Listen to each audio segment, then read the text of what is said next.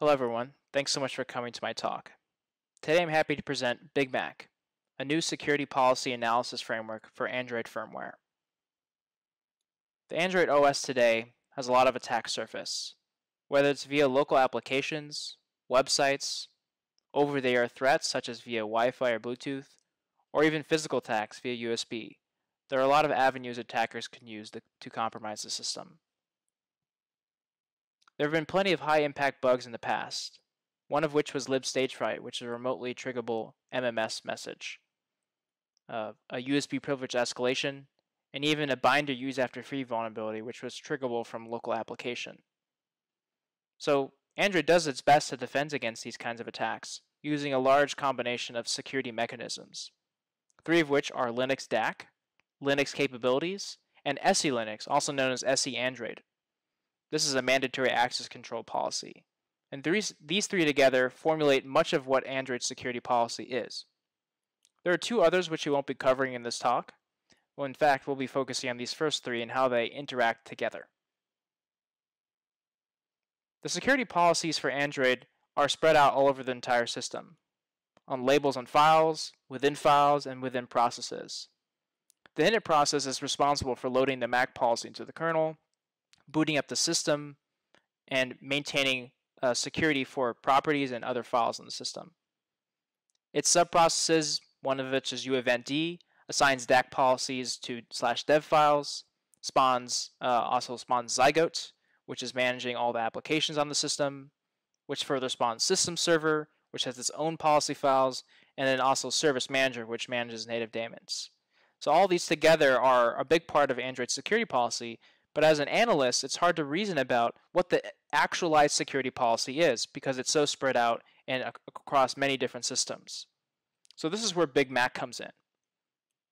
What BigMAC does is it operates off of Android firmware directly, and it extracts the core file systems and then the files within them. From here, it extracts the labels on these files. These include the DAC, CAP, and MAC labels, which allows you to rebuild the graph and the interactions between different processes and objects on the system.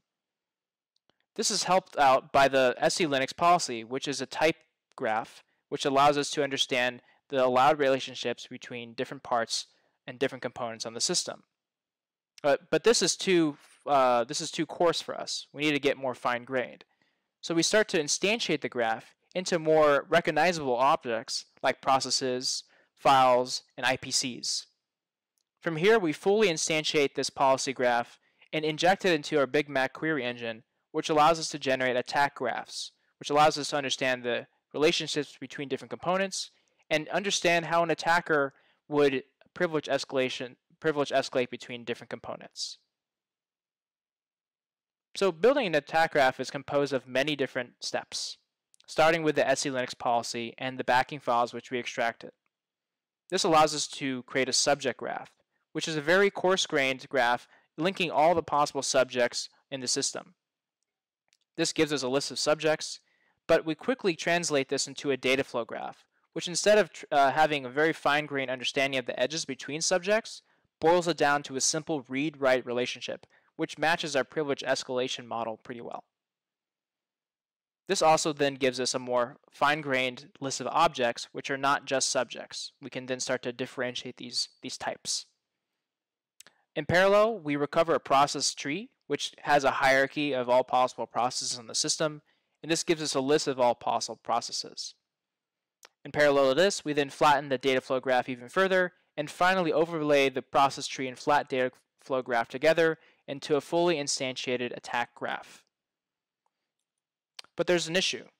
Because we're starting from static firmware, which enables us to have a highly scalable approach, not requiring physical devices or even the ability to root a phone, there's a main problem. We don't know what processes would be running on the firmware.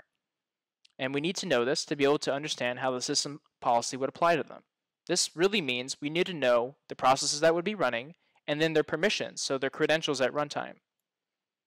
So can we recover these processes just from firmware alone? Well, we can. And we do that through a partial emulation/simulation of Android's boot. Luckily, Android's boot process is well specified by the platform and starts from these init.rc files, which we talked about earlier.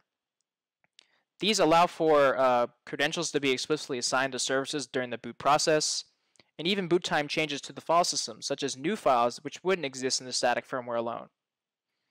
And without incorporating or simulating this Android boot process, we wouldn't know what processes would possibly be started during as if they were to be on a real phone, and our cross-vendor analysis wouldn't really scale anymore.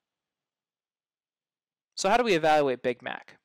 Well, it's composed of two parts: the ground truth evaluation to make sure that we're doing an accurate job of doing this recovery, and the second is actually using BigMAC to do some case studies on the graph itself.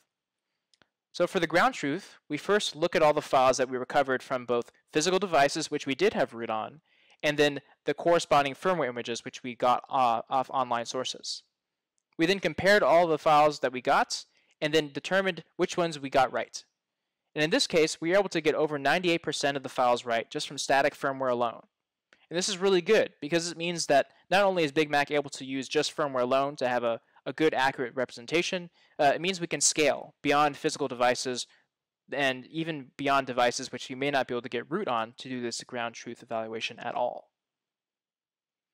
The second part of the ground truth is actually looking at the processes that we recovered. On the left is processes recovered by BigMAC and the split, and on the right is the actual device processes. BigMAC is primarily focused on native daemons. So there's a lot of missing application processes, but our primary focus is on native daemons and the three MAC, DAC, and CAP policies, which mostly apply to them. But in this case, we're able to achieve over 75% accuracy just from this boot time simulation. So actually using BigMAC, to actually do so, we developed a query interface in Prolog, which allows us to traverse the graph with a custom graph traversal algorithm, mainly taking into account our three security policies and a fourth called the external attack surface. So these four policies on the left here are different, starting with the MAC policy, which is then applied, the DAC policy is applied to that, and then followed by the CAP policy, which is applied to those two. So each application of a different security policy further refines the paths returned and allows you to get a more fine-grained understanding of the relationships between starting nodes and target nodes, and then the paths between them, which helps you get an idea of what things can talk to each other on a real system, possibly indicating a possible privilege escalation avenue. As a case study, we used our query interface on a 1.3 million and around 2 million edge graph for Samsung S8 Plus image and LG G7 image respectively. One thing I'd like to highlight is that this layered path reduction that we get from BigMAC is very important to our approach.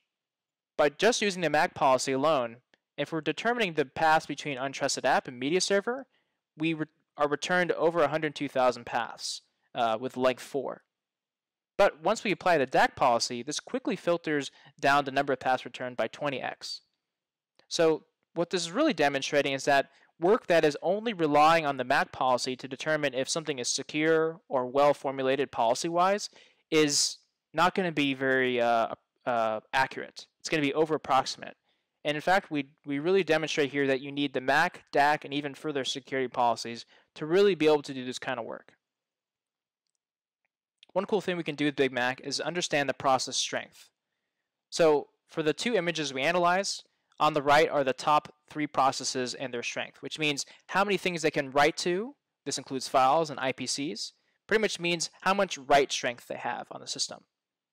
And what this really highlights is that system server, which is largely interacting with applications, is very powerful in itself. So if there were to be any bug in system server, which is a monolith, it could be compromised and be able to use to compromise further parts of the system, which may implicitly trust it. So our recommendation based off this is that system server should be refactored out of a monolith form and take an approach that was done to media server, which actually broke that up into separate processes as well, because it's almost too powerful. Another thing we did with BigMAC is we were able to analyze a privilege escalation. So this privilege escalation was allowed an attacker to compromise the vol-d process, allowing him to mount arbitrary files on the system, effectively compromising it completely, because vol-d is within the TCP of the Android system. And the attacker was able to use Zygote as a starting node, and then use this Valdi ptrace edge to actually compromise Valdi by crashing itself and transitioning to the crash stump label process. So this was well known. We used BigMAC to find this, and additionally we used BigMAC with the second query to actually determine that not only was Zygote a good starting node, but there were 22 other good starting nodes that could have been compromised instead to allow for the same privilege escalation. So BigMAC is not only able to find these unintended edges between processes, it's able to triage existing vulnerabilities and help the policy writers understand the true impact of them. So in conclusion, we created BigMAC, one of the most fine-grained policy analysis frameworks for Android devices today, and recovering a system security state from static firmware alone.